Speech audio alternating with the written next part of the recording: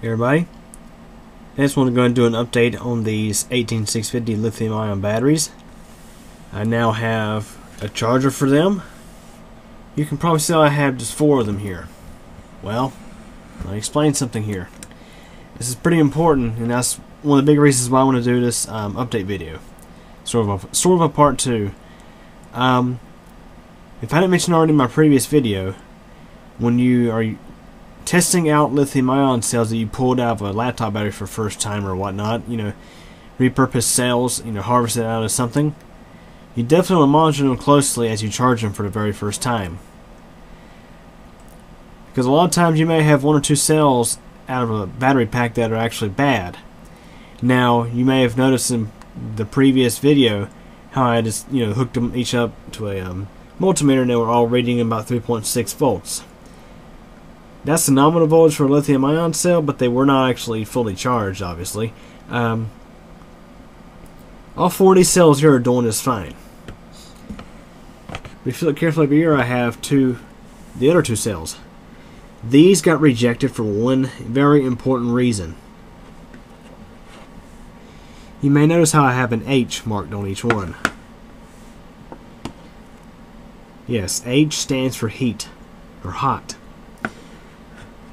Now, and of course, for me, you guys, you may be more used to charging nickel metal hydride cells like, your rechargeable AA's or something like that. You may know it's pretty normal for them to actually get hot. But for lithium ion cells like this, no. It's okay if they get warm, that's to be expected, but if they get hot, so hot to where they feel like they're almost too hot to touch, then you're actually in a pretty dangerous situation.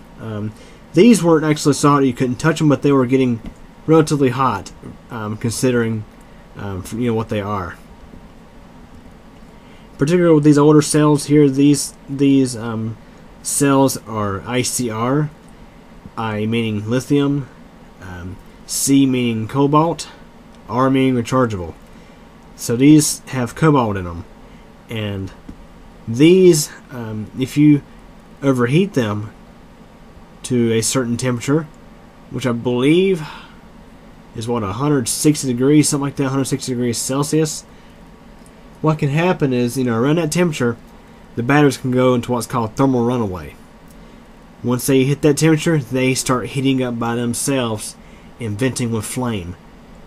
And the last thing you ever want to do is vent with flame, because it can be pretty catastrophic. So if the phrase venting with flame doesn't scare you enough, well, I should have a video in the description for you to check out of a lithium ion battery fire. You can see just exactly how violent these batteries can be if you push them to thermal runaway.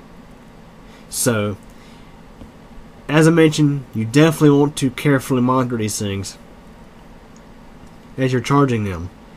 Once you get more familiar with the cell, then you should be okay. I wouldn't suggest charging these unattended. That's a lot of times when lithium ion batteries can overheat, is when you're charging them. These 4 here barely got warm at all, and they accepted a charge just fine. Now 2 of them actually didn't charge fully because it was getting late, but 2 of them did finish, and they measure about 4.2 volts. You don't want to go over 4.2 volts. That is not a good idea. But with these, they got extremely hot, and that's because they are suffering from internal resistance.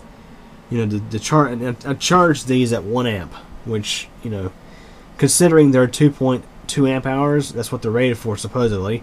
That's less than 0.5 C charge rate, so it's pretty acceptable. But these 2 here did get hot. They didn't get hot right away. It was when they got up to about 4.1, 4.2 volts, like they were getting fully charged, they started to get extremely warm, started to get a bit hot. So I immediately pulled them off the charger and let them sit to cool down. In a case like this, with the batteries that aren't, that are getting hot like that, with lithium ions, the best thing you can do for your own safety is to reject them. Don't use them again. Have them recycled. Another sign these two batteries aren't the best of standing is the voltage, the measured voltage has dropped a little bit in the past 24 hours. I'm going to pull up the multimeter and I'll show you. You know, when they were super hot last night, when I pulled them off the charger, they were about 4.1 volts. See, I can go ahead and measure the voltage of them right now, and you'll see that the voltage is significantly lower.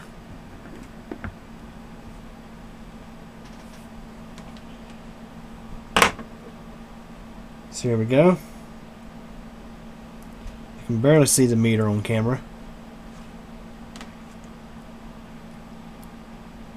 3.81 is this one. That's one of them. And the other is roughly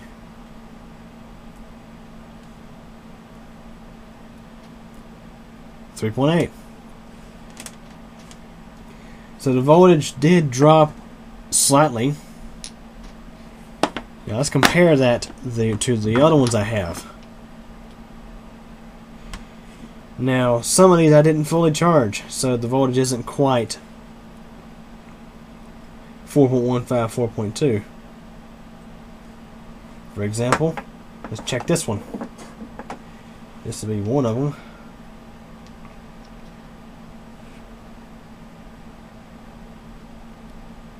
.17. So that's very good. No issues there.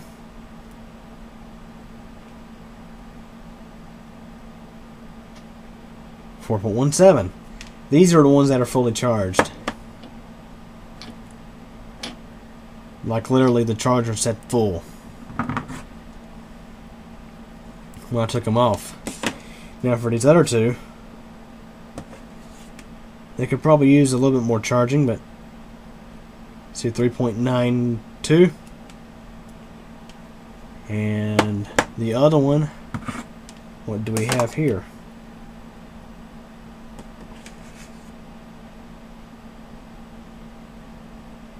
.4 volts. Anyways, the other 4 cells are, so far, they seem to be just fine. You definitely want to keep an eye on these, because, like I mentioned, you don't know the history of the cells. You just harvest them out of something. Sometimes some may be bad, while the others are still good. In the case of this HP battery pack, 4 out of 6 cells are good, and these 2 have high internal resistance. So anyways, I should be getting my 18650 flashlights in later this week, hopefully. Yeah, we'll see how that goes. But for the meantime, I'll show you how one lights up my existing light. Does a fantastic job. No doubt about it. So there you go. You see, nice and bright. So anyways, that's an update on my 18650 batteries. And I'll probably post some more videos in the future. Hope you guys enjoyed this video. Any questions or comments? Feel free to ask, and thanks for watching.